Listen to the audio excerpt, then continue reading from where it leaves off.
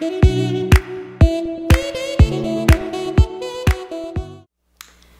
grade 4s, it is Mrs. Aslava here, and today I am going to talk to you about light.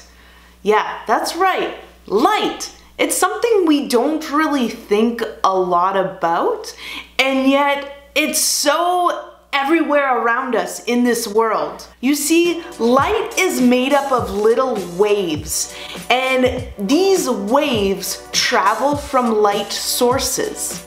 Those light waves then bounce off of an object and come into our eyes. Our eyes are connected to our brain, and our brain is then what processes us seeing the light or us seeing that object. But black is the absolute absence of light. You see, if there is no sources of light, you aren't going to be able to see anything.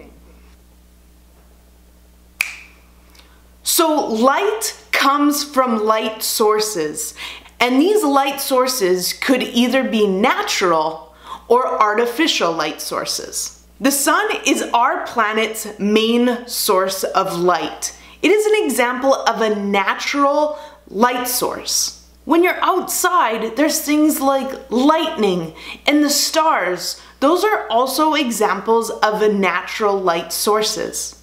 Now, some people think, oh, the moon. The moon is another example of a natural light source. Because when I'm outside and it's a full moon, I can see almost anything around me.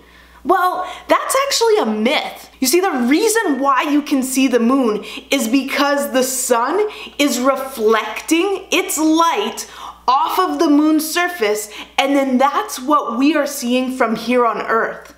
So when you're thinking, man, is the moon, I think it's a natural light source, that's actually incorrect. It's simply a reflection of the sun's light. So the sun would be the light source.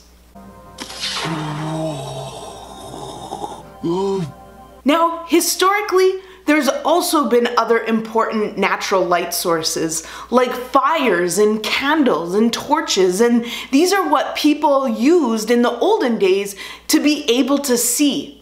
Before electricity. Now, with the invention of electricity also came the invention of many artificial light sources. Now, when I think of artificial light sources, I think of things that are man-made or made in a factory. So, for example, we've got the light bulb.